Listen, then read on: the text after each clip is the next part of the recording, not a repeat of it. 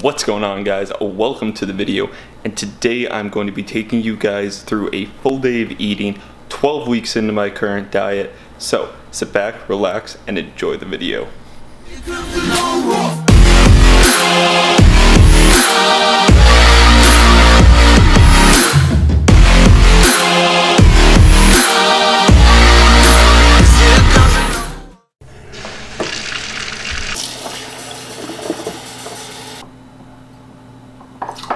As you guys have probably seen, I start off my day every morning with a glass of warm lemon water, and that's mainly to do with the warm water helps absorb the vitamins and minerals faster from the lemon, and the lemon juice is just really good for lots of things. It helps support metabolism, it's good for digestion, it's good for your skin, it's got loads of benefits to it. So I start every morning with a glass of warm lemon water.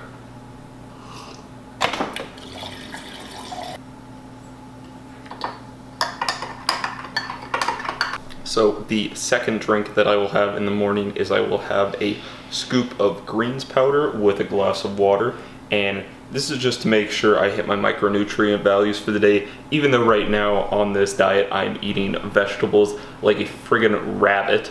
But regardless, just to make sure I get all the greens in, we have a scoop of ghost greens right here.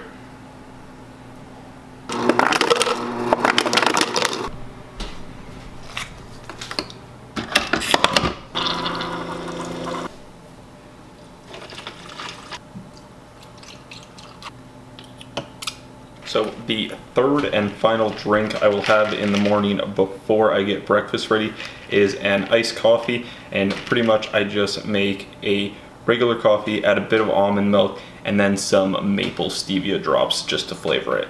And this just gives me a little bit of a caffeine kick in the morning, and this is also what I have for my caffeine source pre-workout most of the days, and then during my workout I'll just drink like a pump product and like some non-stim oxy shred, just so I'm not having too much caffeine in the day. So now that we got all of our drinks out of the way, it's time to finally get some breakfast prepared.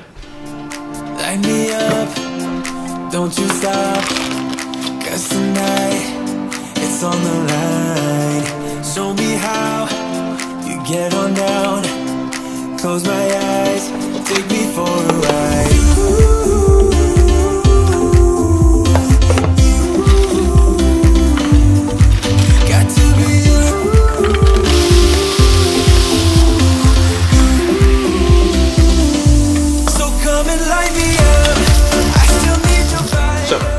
The first meal of the day here, we have 200 milliliters of egg whites with some spinach, peppers, mushrooms, tomatoes, and onions in there.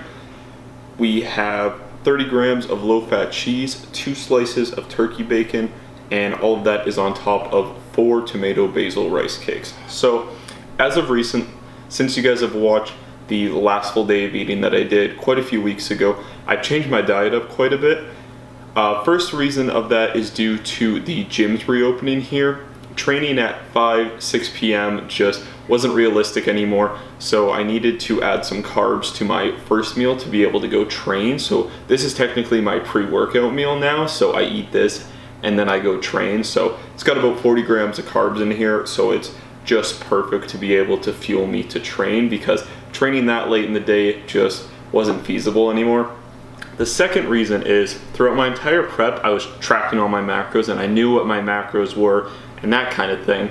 The thing that I didn't notice though was how significantly high my sodium intake is. My sodium intake was somewhere between the 6,000 to 7,000 milligrams of sodium a day range, which is 3 times more than the average person is supposed to have. So I was having way too much sodium, water retention, bloating, so much like that. So since then I've modified my diet and cut my sodium in half to right around like the 3,200 milligram mark, and for me that's perfect because I sweat enough, I drink enough water that 3,200 milligrams isn't going to hurt me. Speaking of water, my water intake for the day right now, I'm aiming for somewhere between 5 to 6 liters of water per day, so that's about 3 of these, and generally I'll drink 2 liters before I work out, 2 liters during my workout, and then I'll have the remaining 2 liters later in the evening. So that's been going good lately. But yeah, so I'm going to dig into this, and then we're going to go hit a workout, and I will see you guys for the post-workout meal. I'm so damn tall sometimes it's hard to get this so you guys can see everything, but nevertheless, we are about to make meal number 2, which is the post-workout meal, and essentially I'm still having like that protein style kind of like ice cream concoction that I showed you guys a couple of videos ago. So I'm gonna make that. The only difference is now I'm actually, it's gonna sound really weird, but now I am shredding up a zucchini into it just to add some more volume, because that's the point we're at, where we are at the poverty level of calories point where I need to grate zucchini into my smoothies. So we're gonna whip that up. I'll show you guys how to make it just in case you guys didn't watch that video, but I will also link that video in the description below. So we're gonna use 200 grams of berries of your choice. I'm using pineapple and strawberry. Next, we've just gone and added a ton of ice for some volume. So next we're going to grate this entire zucchini into the blender. This seems quite odd, but zucchini doesn't really have a taste, so it's just good to add some volume and like no calories. And if you guys watched any of my full days of eating last year, you know that this isn't the weirdest thing I've done with zucchini. I actually used to grate up zucchini into my oatmeal in the morning to give me a little extra volume. So this isn't my first rodeo with zucchini. Ooh, that doesn't sound right. That doesn't sound right. It's not what I meant. So then go ahead and put 30 grams of your choice of protein in. Today I'm going to be using the coconut ice cream protein by Ghost. And finally, we're gonna add 200 milliliters of almond milk, just so it's not like too thick, but also not like too runny, you know? Now, we'll just take this and blend it for a couple minutes. So guys, this is going to be meal number 2, my protein ice cream. Big old bowl of it. So I'm gonna sit down and enjoy my big bowl of ice pretty much, you know, with a little bit of fruit in there. And then we're probably gonna go take the dog for a WALK.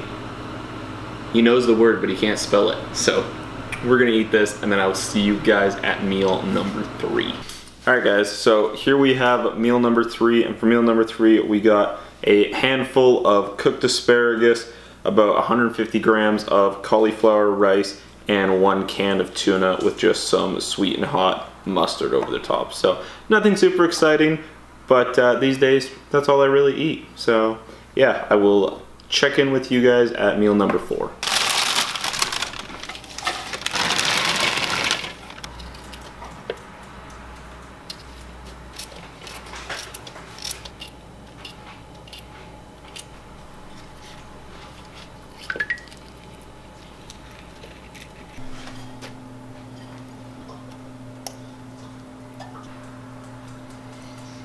Alright guys, for meal number 4 today, we got the iconic cheeseburger salad. So what we got is a bag of salad, some cucumbers, pickles, cherry tomatoes, about half of an avocado, 100 grams of extra lean ground turkey, and then some ketchup and mustard over top to make it feel like a cheeseburger, you know. If I tell myself that enough, maybe I'll actually believe it. But I'm gonna chow down on this. It's a pretty big bowl, so should keep me full for quite a while, and then I will see you guys for meal number 5, the pre-bed meal.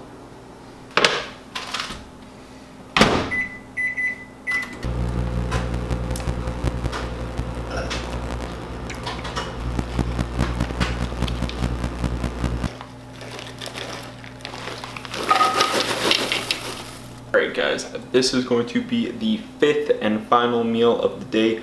Here we have 250 grams of plain Greek yogurt that I flavored with some maple stevia. What? Maple stevia? Maple stevia flavor drops. We then have 50 grams of blackberries and 15 grams of pecans. Generally, I have sliced almonds instead, but I ran out of almonds, so we're just making do with pecans today. I was having, if you guys watched the last full day of eating, I was having cottage cheese. The reason I've swapped that out is because the cottage cheese, in like a cup of cottage cheese, it's like 800 milligrams of sodium, which is absolutely insane to me. So Greek yogurt still has lots of protein and way less sodium. So we got that, and then we still got the 1 bag of Smart Pop low-fat popcorn. So I will throw up the final macros for the entire day right there. I know they're not super high macros right now. This is what it looks like 12 weeks into my diet. I'm not telling you guys, I'm not suggesting that you guys eat like this, follow my plan. I'm on significantly low calories right now in order to drop those last couple pounds of fat, and I'm only doing this for about another 1 to 2 weeks. So unless you have to go down to this low, like for competition body lean that I was trying to go for, then I would not suggest going this low in calories because your hormones get messed up. But nevertheless, I hope you guys enjoyed that insight into what I'm eating 12 weeks into my diet. If you enjoyed the video, make sure to drop a like on the video, subscribe down below if you guys haven't already, and with that out of the way, I will catch you guys in the next video. Peace.